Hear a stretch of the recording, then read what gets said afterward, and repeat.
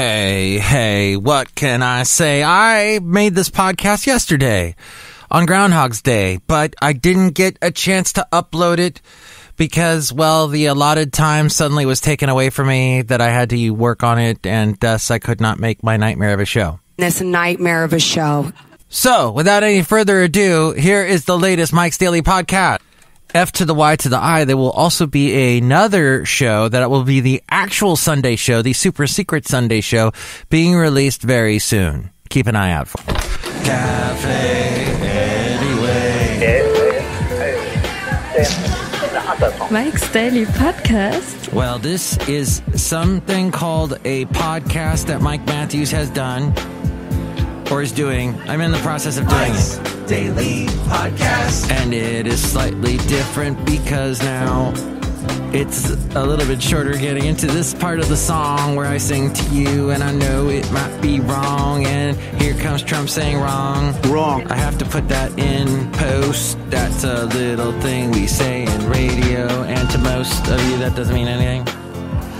But hey, it's good to talk to you because Mike's Daily Podcast. I had a very busy week training someone, and it's always good to train, to learn things, to learn new things. Mike's Some of us get stuck Daily in a rut, Podcast. and we get that feeling of, yeah, I'm doing the same thing day in and day out. I'm learning nothing.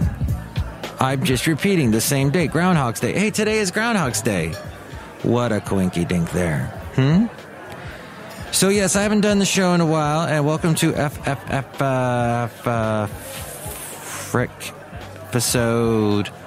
1793. It's been an interesting week training the guy that you heard in the previous podcast. And he's a young guy, he's a millennial, and millennials like to say, right? Right? Good. Or do they? I don't know. Maybe that's just a misnomer, misthought, a misconception. So 2016, 3 years ago, I was at the beautiful Jack London Square, walking my dog, Basil the Boxer, who will bark momentarily. And let me tell you something. You need to look at photos. You need to look at the photos that you've taken in your life. Nowadays, there's no excuse. I know we all have cameras in our phones, and some of us, actually, I have a Samsung phone. It does not take the best pictures anymore. Once they get a little older, the picture gets a little bit hazy. But I was at Jack London Square, and you can see the picture. And here's today's podcast picture. Thank you, Ariel, at MikesDailyPodcast.com. It was a shimmery, beautiful day. About 3 years ago today, you can see this picture. And it was a day, this time of my life, I was not so busy. I didn't have everything going on, didn't have all the stress that I do now. And I think you need a certain amount of stress. But this was a beautiful picture looking out over towards the, what do you call them? The houseboats that are floating over there next to Alameda. And you can see that picture at MikesDailyPodcast.com. This is also right in the general area, right across this body of water that you see in the picture.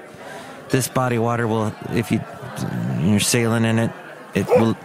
Basil, yes, he was with me that day. It will lead you out to the channel, and you can head over to San Francisco. But here we're on the Oakland side. And there's these things, this tunnel that goes under this body of water, and it pops out across the water there in the podcast picture. And this is a podcast, so you're not seeing this, and I'm not videoing myself at the moment, but take my word for it. And why are photos good? Photos are good. You got to see things. I think you got to take yourself out of your life, out of your moment.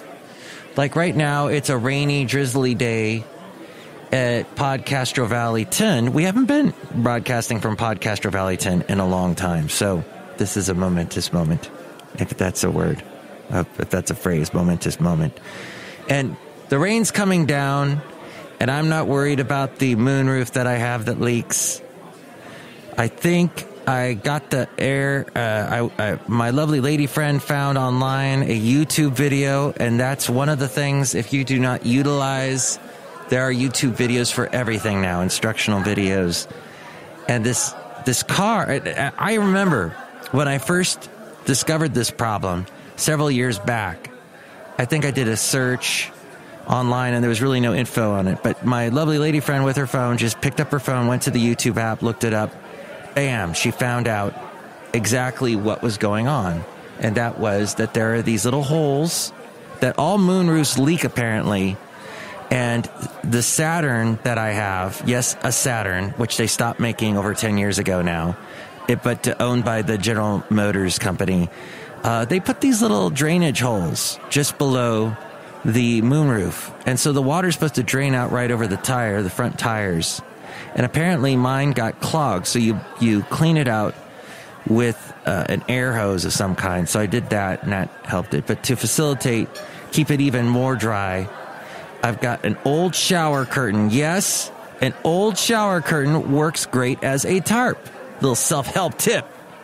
Little bit of coaching and motivation and self-helping for you today about that. And that is good. And now it's hopefully not leaking in there like it has been in the past. The first time it leaked in my car, I just freaked out. I can't stand the thought of water being where it shouldn't be. I mean, water can be in my kitchen as long as it's in a glass or in some kind of container, but not when it's just on the floor or coming through the ceiling or anything like that. It freaks me out. When I lived in Ventura, California, there was this leak that used to happen in the house that I lived in. It was a rental. This actually was a duplex. And the water would leak right through the light in the kitchen. Yeah. And I'm thinking, if water drips through the light onto me, am I going to get electrocuted? I didn't quite understand electricity. No, you actually have to have like your hand on the wet light bulb or something to that effect. That's not good. Don't do that. But that's something that would have had to have happened as well, I think. I don't know. I was sitting in a room the other day with two electrical savvy people that they know all kinds of electricity stuff. Jarrell, the guy from Jarrell Neme was one of the guys talking. They know so much about electricity. I don't even know why they're in radio. They've missed their calling, I should say, because they knew a heck of a lot about electricity and they're talking all about it. And I was just, huh? What? So my point is, I think that was a catchphrase I said I was going to stop using, but you need to look out and use these things like YouTube and look beyond your life and maybe make some plans. I think a life with plans is a life that continues. Of course, the best laid plans of mice and men often go astray. Often, God likes to joke with us and make things that we didn't expect happen. The unpredictable. I guess that makes life interesting too. But at the same time, you should make plans. Be optimistic and have a thought that you're going to be planning a trip or something. Or as we go outside a cafe anyway, we bring you Mike's Daily Podcast somewhere in Podcastro Valley. Ton today. I have to tell you, though, that I've been watching a lot of this YouTube show called Sailing Doodles. And it's a guy who had a really hard time. He all of a sudden, I think, had a stroke. He was only 30-something. And he said, you know what? I'm getting out of my comfort zone. I love to fly. I love to sail. I'm going to sell everything I have, and I'm going to buy a boat, a used boat, and I'm going to go sailing. And he soon, he also had a love for videoing. So he started videotaping his experience. And he also realized that if he had a really pretty woman on the boat with him as he was videotaping, well, more people would watch his videos. I found out about it through a magazine called Latitude 38, 39, one of those numbers, 35. My dad used to love these little throwaway books, magazines where, see, my dad was a sailor, and he would get away by sailing, because sailing takes you away to where you're going to. Christopher Cross, the bald, amazing 80s crooner. He was bald, and he was a pop star. Does that happen anymore, bald pop stars? I think Daughtry was the last one to do that. But Christopher Cross, he would, when you get caught between the moon and New York City, the Arthur theme from the movie Arthur. Well, he had a song called Sailing. And, Ride Like the Wind. And I've got such a long way to go. But he talked about sailing. And so in the Sailing Doodles show, this guy, he had on a first mate, someone who went sailing with him. That was a woman who was pretty, that got people to watch his video because he'd always put her in the thumbnails for the podcast or for the video cast. And he would do these little episodes.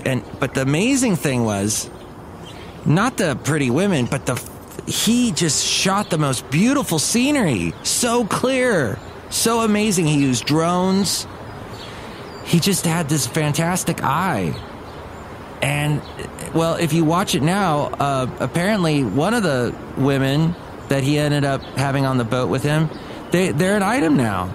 Romance has kindled. And she actually left the boat for a while because she's also a nurse. And she had to keep her nurse license going, so she had to do some time at a hospital. And then she got back he had these temporary substitutes, these women that could barely speak English that were horrible. They didn't lift a finger to help him. But Laura is the one that he's in love with, that they're an item. And she's on, and she talks to the camera, and she's a lot of fun and helps him out. And they're somewhere in the Phuket region of the world. I don't know, the Pacific somewhere. And they've got all these beautiful islands and beautiful blue seas, and it's just amazing to watch. And it takes you away from where you are with the rain falling down or the snow or whatever is happening where you are on this Groundhog Day today. Hey, we haven't said hi to some of the characters. Oh, and sailboats, by the way, are in the podcast picture, which you can see at MikesDailyPodcast.com. Go there. You can help out the show there. And there's also the email address and the phone number if you'd like to call the station, 336-MM Daily, the station. Cafe Anyway, where we are outside of at the moment. And look who has joined us. Hi, Mike. It's Benita, the rodeo queen. How you doing? It's a Disgruntled Fiddle Player. Tell you what. What? I think that, wow, it looks like the Dharma and Greg girl and the John Cryer got it on the TV show, man, without hats. You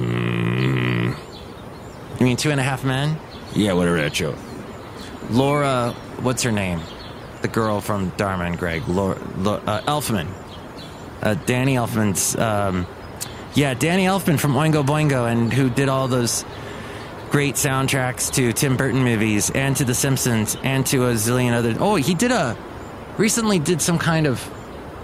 He did Batman way back in the day for Tim Burton, but he's recently done another type of, like, Avengers movie or something. But, yeah.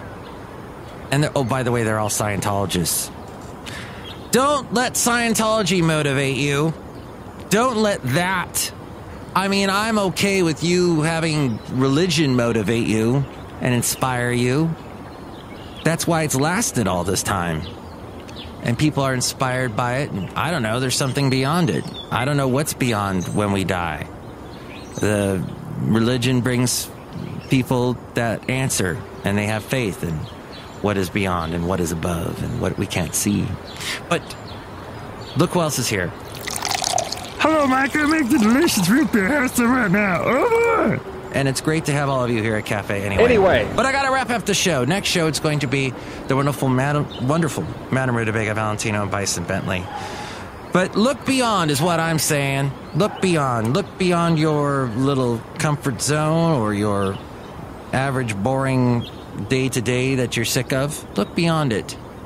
And you'll find something good, I'm sure. That's what I'm hoping for. It's so funny. I'm leaving producing the Rob Black show in the Bay Area. That's a radio show. He's on a TV station, but he's also on the radio, and I've been producing his show for the past almost 3 years. And I'm training the guy who's going to replace him. Rob Black is not too happy, but he did something very nice for me yesterday. He bought me a bottle of Pliny the Elder, which is not that cheap. And I drank it last night with Basil the Boxer and my lovely lady friend, and it was the most wonderful Friday night. Thank you, Rob. And it was so much fun doing his show all these years. I might once in a while substitute for the producer that I'm training now, but he's got a helpful talk show to help you with your money stuff. But honestly, if I had to hear one more time about his dad dying of cancer, oh my God, he drags that out all the frickin' time. Enough. But anyway, it was fun. Next show, more fun stuff, inspirational stuff, hopefully, and thoughts from yours truly, Mike Matthews. Thanks for listening. Mike's Daily Podcast is written and produced and performed by Mike Matthews. His podcast is super easy to find. Download or listen to his show and read his blog at MikesDailyPodcast.com. Email Mike now at MikesDailyPodcast@gmail.com. See you tomorrow. Bye!